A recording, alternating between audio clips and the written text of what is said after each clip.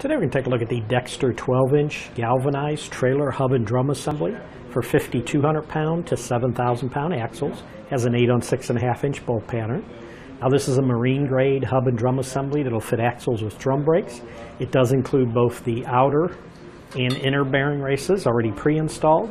Does require the inner and outer bearings, the grease seal, a grease cap, and lug nuts for installation. Those we do sell separately on our website, and they're listed on this product page with the correct part number that you need. This hub and drum assembly has a nice galvanized zinc plating to it, has a 500-hour salt spray rating. It's ideal for use on a boat or snowmobile trailer, and it is durable enough for saltwater applications. This is designed to work with 12-inch by 2-inch electric and hydraulic brake assemblies. The application on this again is 5,200 pounds, 6,000 pound, and 7,000 pound axles. Weight capacity on just one of these hub and drums is 3,500 pounds. So when it's used with one on the other side of the axle, it'll meet your 7,000 pound maximum trailer axle capacity. Bolt pattern again is an 8 on 6.5 inch bolt pattern. The wheel stud size is a 1/2 inch by 20.